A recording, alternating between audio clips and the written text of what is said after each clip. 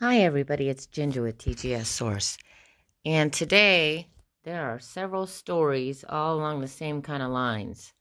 The CDC getting hammered, lawsuits. Lawsuits are flying all the way around, en masse. So this one is from Red Voice Media. I'll send you the link. 172,000 admissions of fraud. We, the CDC, are responsible for some pretty dramatic, pretty public mistakes. Then also, we've got Dr. Naomi Campbell and a couple of senators that have filed a petition. This is actually Dr. Henry Healy. He's of that same movement. Let's see, beyondthecon.com, I think he is. It's in the video that I clipped for you. Okay, you guys. Also, there's a jet went over a whole beach and was spraying who knows what.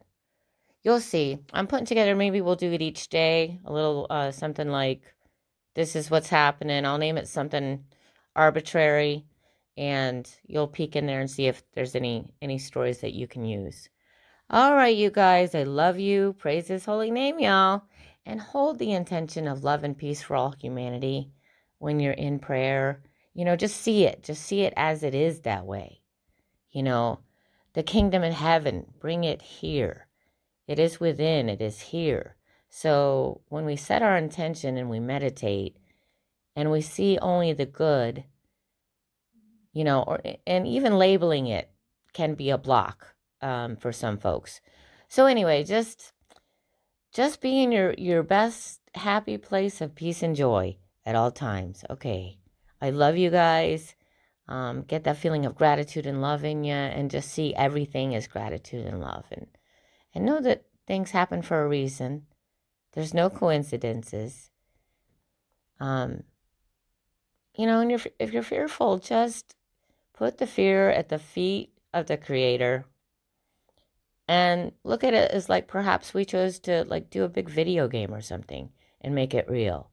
Because this isn't real. This is an illusion. And it can be whatever you want it to be. Love or fear. Okay. Glory to the King, y'all.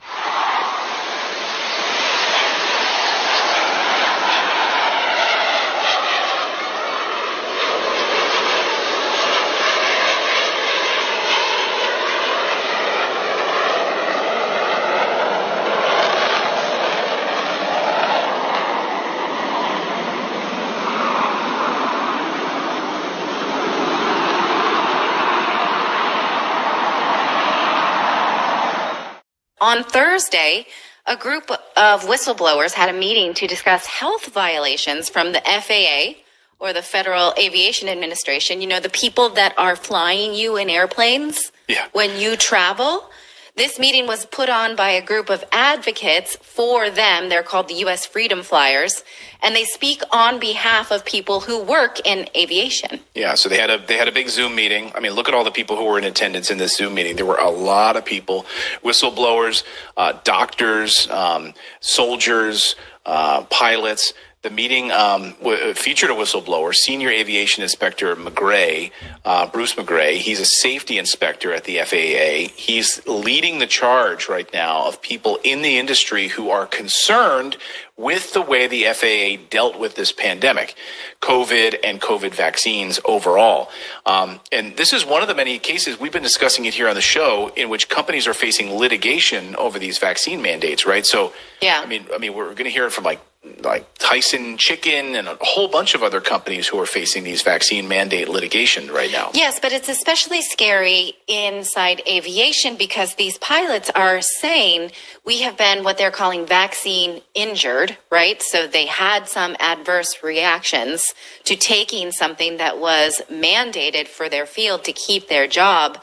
And if they are now continuously sick, well, that's an issue. One of the things that Inspector McGray points out is that the FAA has a policy currently still and always has had that no pilot may take a drug until it's been 1 year since full FDA approval. What? This makes sense, right? Obviously, who here, raise your hand if you want your pilot on something experimental, right? In case, right? I don't. like I mean, this. alcohol is not experimental at all, and they don't let them drink. And they're not allowed to drink, right? And they even have like, Sleeping.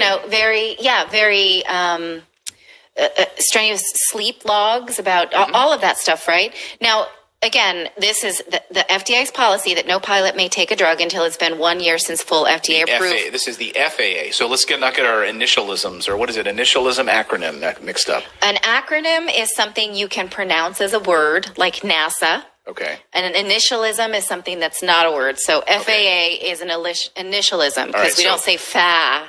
Okay, so unless we start, do you want to? No. So the FAA has a policy that no pilot may take a drug until it's been 1 year since the full FDA approval of said drug. And if they do, according to Inspector McGray, they don't get medical approval to fly. Now, despite this rule, the government used a blanket waiver for the COVID-19 vaccines without any documentary evidence and scientific studies. So this is an important question, right?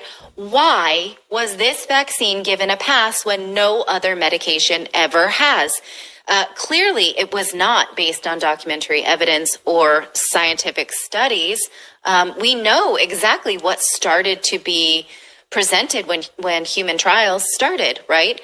And so why? Why this political curveball? And why wasn't Washington listening to this at all? Todd Callender is an attorney. He was on this call, the Zoom call. He kind of led it off, kicked off everything, kind of explaining how they tried to take this to Washington, to senators' offices. The only senator's office that even responded was Senator Ron Johnson's office. Nobody else got back to him. Listen to what Todd Callender has to say.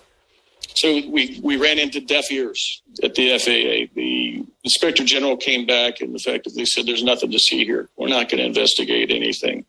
So we're going to take things into our own hands. That's what this is about. We're all here together because we know that we're not going to get any help out of Washington.